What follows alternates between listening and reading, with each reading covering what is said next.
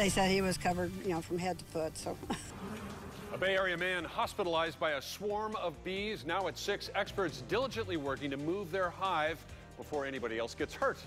ABC Action News getting some incredible views as a beekeeper works to contain 30 to 40,000 stinging insects. That's right. The hive attacking 4 people in Newport Richey on Sunday, and one of those victims still in the hospital right now. The attack happening at a home near the corner of Calabash Lane and Emmons Avenue, all because someone scraped the side of the hive trying to get some honey. ABC Action News reporter Eric Waxler is live tonight with how long it will take to safely relocate all those bees. Eric? Yeah, and the beekeeper was here most of the day treating the colony inside that tree behind me, trying to make the bees less aggressive, calm them down a bit.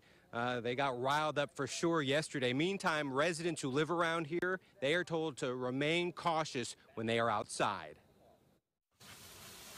This is Robert Spreadberry's point of view as the 40-year veteran beekeeper begins the process of clearing out this massive colony. It's filled with more than 30,000 bees. We don't know what type of temperament they are. Obviously, they have stung some people now, so why take the chance? Among those injured yesterday, 3 of Kathy Broda's family members. Her 82-year-old father was stung more than 20 times, her mother about a dozen, and her uncle got the worst of it. He is still hospitalized with about 50 stings. They said he was covered, from head to foot, so. The bee colony was in this tree for about 5 years, but Kathy says her family knew to keep away. We just kind of admired them and left them alone, and that's what you do with wildlife. You leave them alone. But she says it was a friend of her uncle's who had a hankering for some honey and poked the colony with a pole. My advice to anybody who's got bees around, if you want honey, go to the grocery store. This beekeeper says if you have a colony like this on your property, never disturb it, and he recommends calling an expert to look at moving the bees somewhere else. When it comes to a swarm attacking like yesterday, he says run. The best thing that you can do, in my opinion, if bees are stinging you, is to get away from them as far away as you can.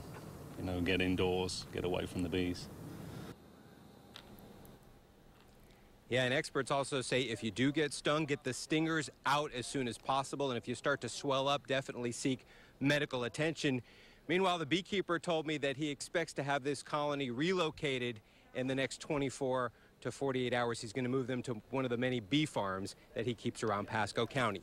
Live in Newport Richey, Eric Waxler, ABC Action News.